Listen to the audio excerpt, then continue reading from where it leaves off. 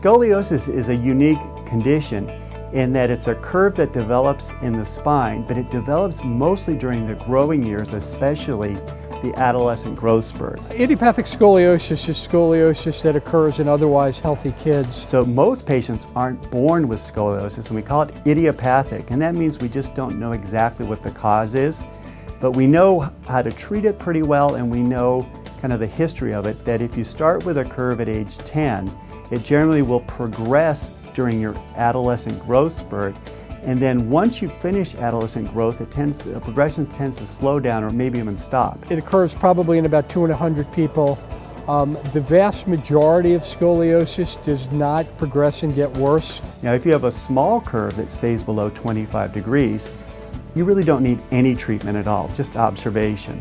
And then once you're done growing, it usually will stay in a very small range and won't bother you the rest of your life. And we follow those kids through maturity to make sure that the curves aren't getting worse. Not all patients who reach skeletal maturity with a fairly large curve remain stable. The ones that continue to progress at a very slow rate, it happens, usually doesn't happen over months or a couple of years. It happens over a period of a decade or 2 decades. And patients are in their 20s and 30s. Many of them end up needing surgery for their severe deformity, whether it's scoliosis or kyphosis, Sherman's kyphosis. So, we're trying to develop this adult deformity program where we treat young adults with severe deformities who previously were not being treated at Cincinnati Children's, because once they reach the age of 21, they've typically left the institution and gone elsewhere. So we're trying to develop this program where we keep those patients and continue to follow them, and if they continue to progress or develop pain or symptoms, we can treat them also.